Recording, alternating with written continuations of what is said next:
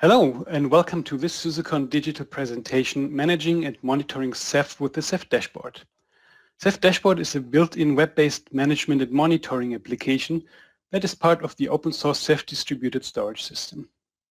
If you'd like to learn more about Ceph or SUSE Enterprise Storage, which is SUSE's downstream product based on this technology, please take a look at other Ceph-related presentations included in SUSECON Digital or check out the SUSE or Ceph project websites for more details. In this presentation, I would like to give you an update on the features and developments in the Ceph project's latest release dubbed Octopus. Let me quickly introduce myself before we get started. My name is Lenz and I support the team of developers at SUSE that work on the dashboard in collaboration with the upstream Ceph community. Our team initially joined SUSE via the acquisition of the OpenATIC storage management project a few years ago, which was announced at SUSECON 2016 in Washington, D.C. I'm also the component lead of the dashboard in the upstream Ceph community, where I help to coordinate the ongoing development and collaboration with the other upstream contributors. Speaking of contributors, I would like to start this presentation by giving you an introduction to the team behind this project. This picture shows the dashboard developers at our second face-to-face meeting that took place in 2019 in Fulda, Germany. Back then, we discussed and prepared the development roadmap for the Octopus release. The outcome of this meeting laid the foundation for what I'm going to talk about today. All of our work and collaboration is done in the open, and the team includes representatives from multiple companies that are engaged in the Ceph project. Many of them have corresponding downstream products based on it. So even though we may be competing at the business side, we have a very close engineering collaboration going on at the actual community project level. Someone once coined this term co-opetition for the mode of working. I think it captures this very accurately. I usually do a more in-depth review of the evolution of Ceph Dashboard to set the stage. For the sake of time, and since this list is growing longer with each release, I'll only give a quick summary of past dashboard releases today. If you would like to learn more about the state of the dashboard in past Ceph releases, you can find a previous recording of my presentation on the SUSECON YouTube channel. Ceph Luminous in 2017 was the first major release that included a web-based dashboard that provided read-only insight into some of the key metrics and services. SUSE Enterprise Storage 5 was SUSE's downstream product based on this release, but it used OpenATIC as its primary web-based management and monitoring interface. As there was a growing demand in the Ceph community in having a built-in web-based management and monitoring application, the OpenATIC team at SUSE approached the Ceph community and offered to take the lead in creating a new application that would provide the requested functionality. So after Ceph Luminous was released, the team got started by developing a prototype, implementing it for demo purposes first, and then started developing a new dashboard more or less from scratch, but taking inspiration from the experiences and lessons learned in the OpenATIC project. As you will see in a later slide, early dashboard versions still resembled the OpenATIC user interface quite closely, but it has evolved quite a lot in the meanwhile.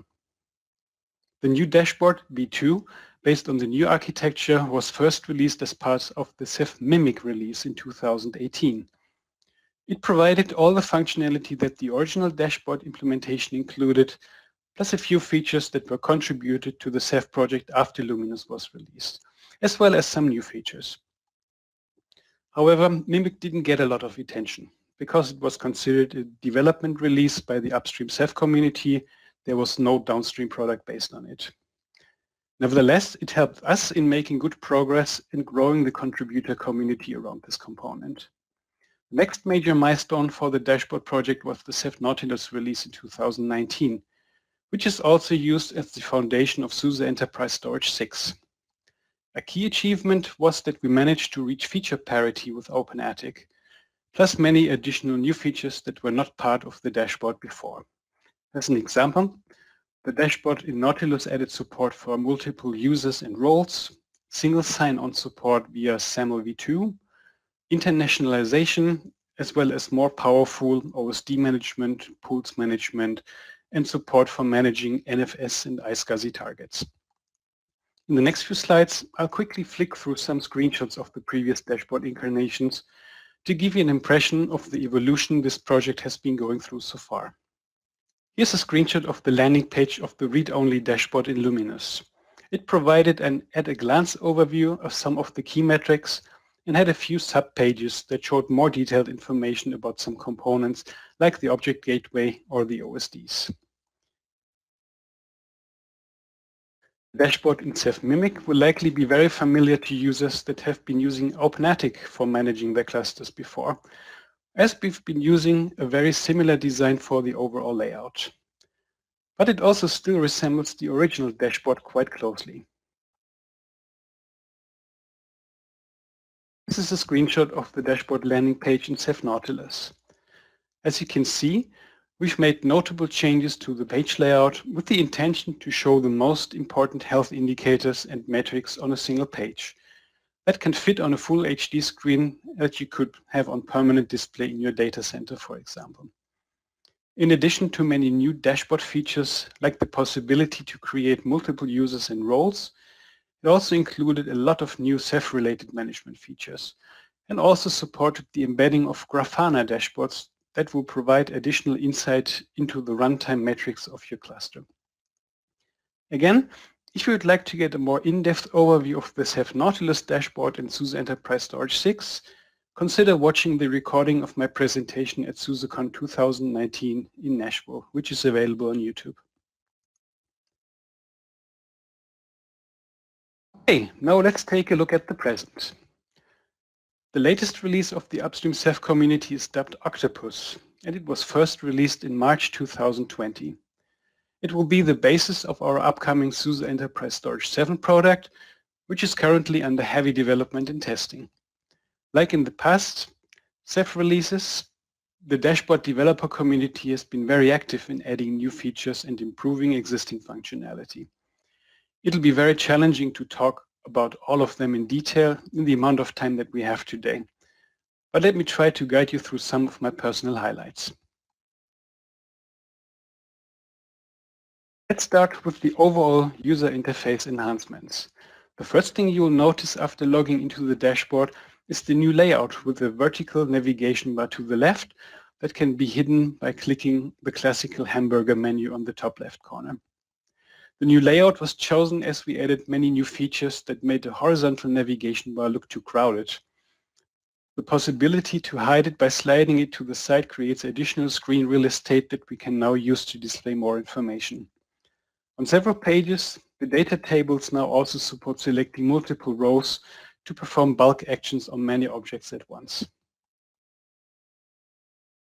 The screenshot shows the newly designed landing page with the vertical navigation bar visible on the left.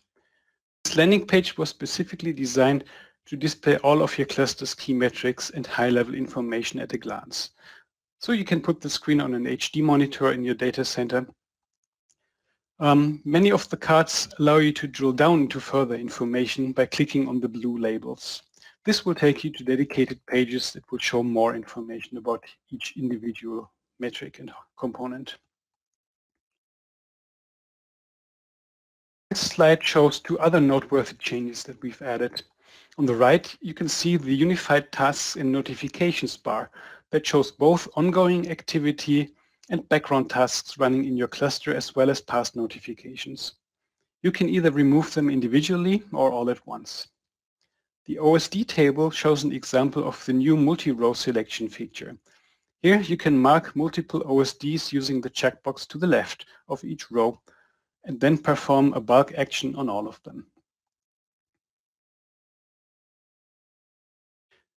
In addition to usability improvements, we also continued adding more functionality and safety features to the dashboards built in user account and password management. Users can now be forced to change the initial password at the first login, and they can also change their passwords without administrator intervention at any time. User accounts can now temporarily or permanently be disabled without having to delete them. The dashboard can also enforce a variety of password complexity rules if required, or let passwords expire after a configurable amount of time. While most of these features are disabled by default, they can be enabled and configured individually to help adhering to any local password security policies that may be in force. The snapshot shows some of the user account and password related screens, like the password change dialog at login or the password expiration message. Lastly, it's now also possible to clone existing roles to save time when creating new ones that are similar to already existing roles. One of the biggest improvements and new features in Ceph Octopus are Ceph ADM and the orchestrator integration. A number of new features in the dashboard are dependent on this infrastructure to perform their work. Using this framework, the dashboard can now give you a much more detailed insight into your cluster's configuration. You can display and filter this information from a per host point of view, as well as from a device or service perspective. Starting with Ceph Octopus, deploying new OSDs via Ceph ADM will also be possible via the dashboard. Starting with this Ceph release, it is possible to deploy individual Ceph services like OSDs, Rados gateways, or iSCSI using Docker containers.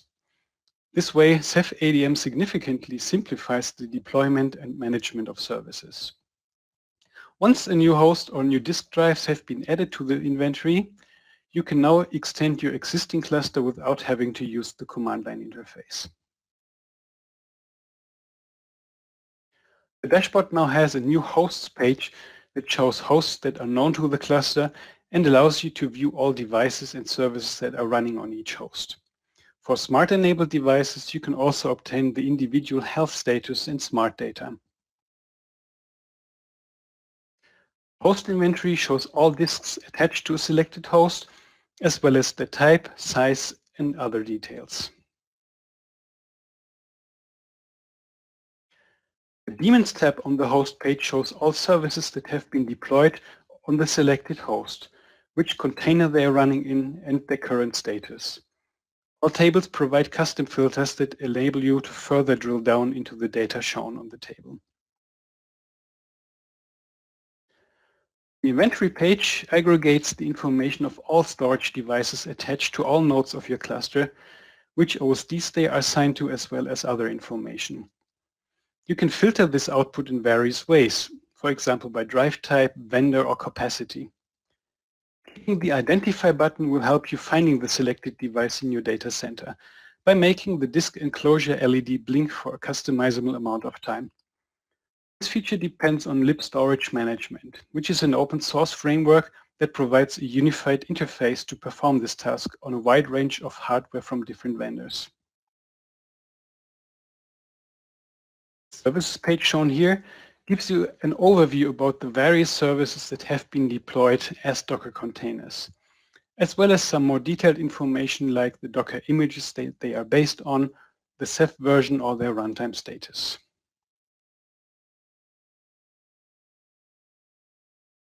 This screenshot shows some parts of the new OSD creation workflow.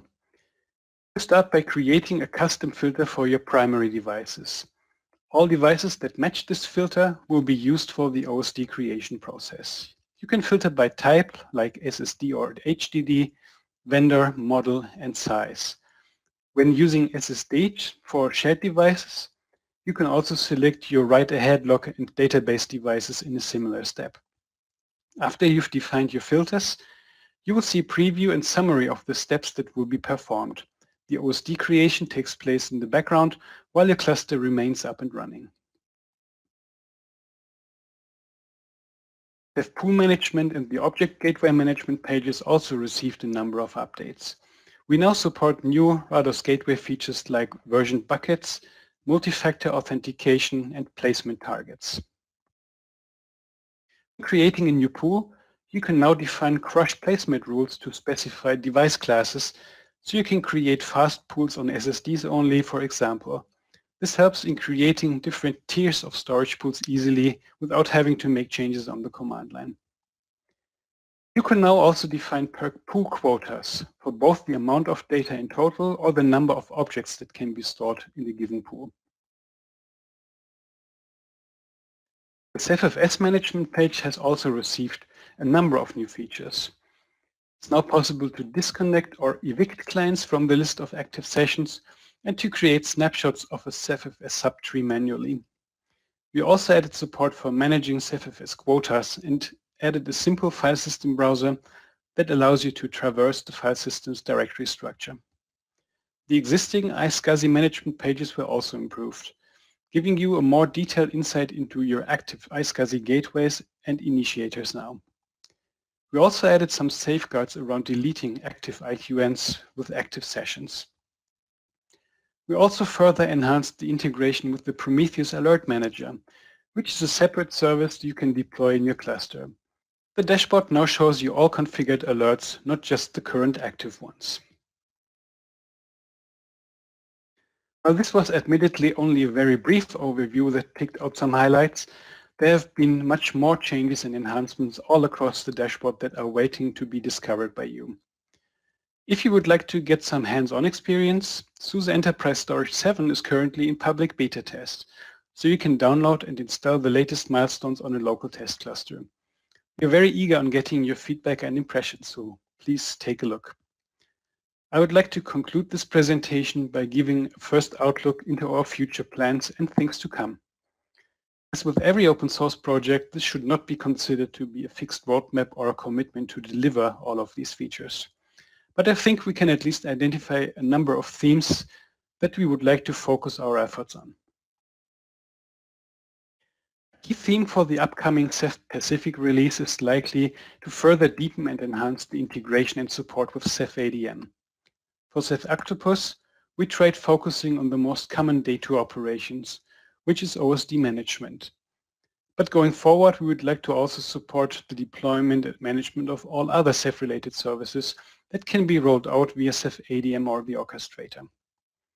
In a hopefully not so distant future, we would like to be able to use the dashboard as a kind of graphical installer that guide the user through the entire installation deployment process of a Ceph cluster from scratch. So this is likely a key focus area, and it's possible that some of this may even be backported into future Ceph Octopus releases. Another key theme is closing feature gaps. The various services of a Ceph cluster like RBD or RGW are constantly evolving and getting new features, so we always are trying to catch up with the latest developments here. Last but not least, we always try to enhance and improve existing functionality and work on better usability and user experience. We would like the dashboard to be an application that Ceph administrators like and actually want to use to perform their jobs. So we're very keen on getting your feedback here. If there's anything you're missing, or if you find any part of the dashboard to be confusing or not helpful, we'd like to know about it. Please get in touch with us to share your impressions and ideas. Okay. At this point, I would normally switch to an interactive Q&A session to answer your questions. If you have any, please submit your questions online instead, and we will post our responses on the SUSECON Digital website. Thanks for attending SUSECON Digital. I'd like to thank you for watching my presentation, and I hope you found it useful. Thanks again, and goodbye.